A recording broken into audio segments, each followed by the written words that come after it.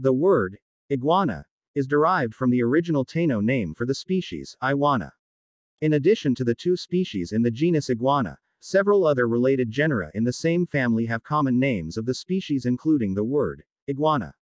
The species is a popular quarry for pets, and has been widely introduced beyond its native area, into Ishigaki Island, Florida Peninsula, Hawaii, numerous islands in the Lesser Antilles, Singapore, Thailand, and Taiwan. Iguanas have historically featured in the culinary traditions of Mexico and Central America. Iguana meat is also consumed in parts of the United States and Puerto Rico. Also, the eggs of iguana are consumed in some parts of Latin America, such as Nicaragua and Colombia. Iguana is a genus of herbivorous lizards that are native to tropical areas of Mexico, Central America, South America, and the Caribbean. The genus was first described in 1768 by Austrian naturalist Josephus Nicolaus Laurenti in his book Specimen Medicum, exhibens synopsin reptilium emendatum cum experimentis circa venena. Two species are placed in the genus, the green iguana, which is widespread throughout its range and a popular pet, and the Lesser Antillean iguana, which is native to the Lesser Antilles. Genetic analysis indicates that the green iguana may comprise a complex of multiple species, some of which have been recently described, but the reptile database considers all of these as subspecies of the green iguana.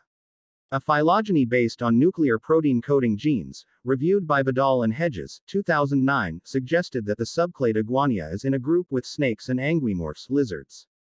These groups share an oral gland capable of secreting toxins, a derived trait. The phylogeny based on whole mitochondrial genomes, though, as proposed by Rest et al.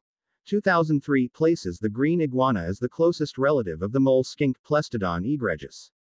Lepidosaurs are reptiles with overlapping scales, and within this group both iguanians and tuatars, sphenodon, project their tongues to seize prey items instead of using their jaws, which is called tongue prehension.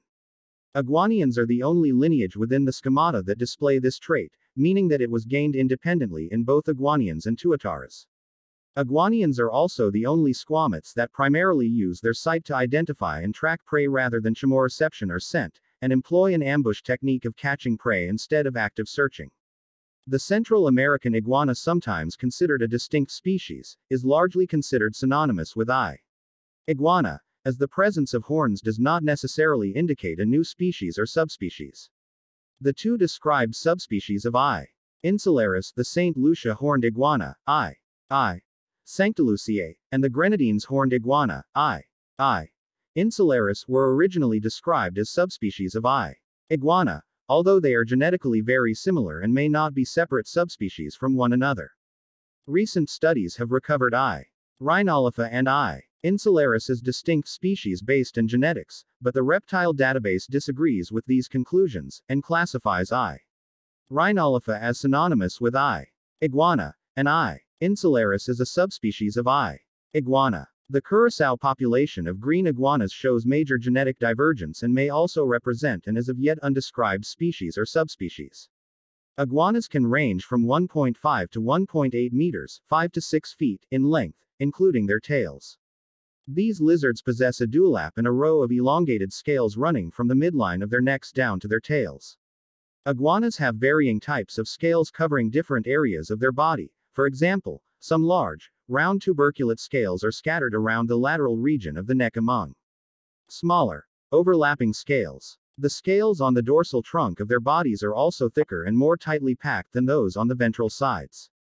These scales may be a variety of colors and are not always visible from close distances. They have a large, round scale on their cheeks known as a subtympanic shield. Iguanas have keen vision and can see shapes, shadows, colors, and movement at long distances. Their visual acuity enables them to navigate through crowded forests and to locate food. They employ visual signals to communicate with other members of the same species. The tympanum, the iguana's eardrum, is located above the subtympanic shield, or ear shield, behind each eye. Iguanas are often hard to spot, as they tend to blend into their surroundings, and their coloration enables them to hide from larger predators. Like most reptiles, an iguana has a three-chambered heart with two atria, one ventricle, and two aortae with a systemic circulation. The muscles of an iguana are very light in color due to the high proportion of fast-twitch, glycolytic muscle fibers, type A. These fibers are not very vascularized and are low in myoglobin, giving them their pale look. This high density of fibers allows iguanas to move very quickly for a short period of time, which facilitates short bursts of movement, but is inefficient for long duration movement, since cellular respiration in fibers is anaerobic. Several species of lizards, including the iguanas, have a pale scale towards the back of their heads marking the parietal eye.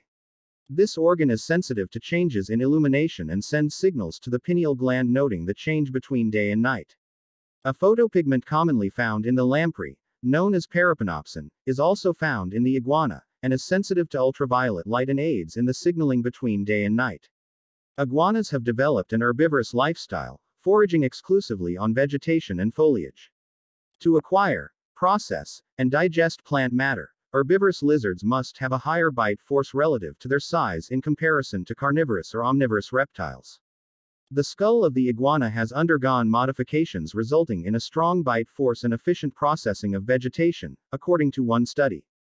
To accomplish this biomechanically, herbivorous lizards have taller and wider skulls, shorter snouts, and larger bodies relative to carnivorous and omnivorous reptiles. Increasing the strength of the skull allows for increased muscle presence and increases the ability of the skull to withstand stronger forces.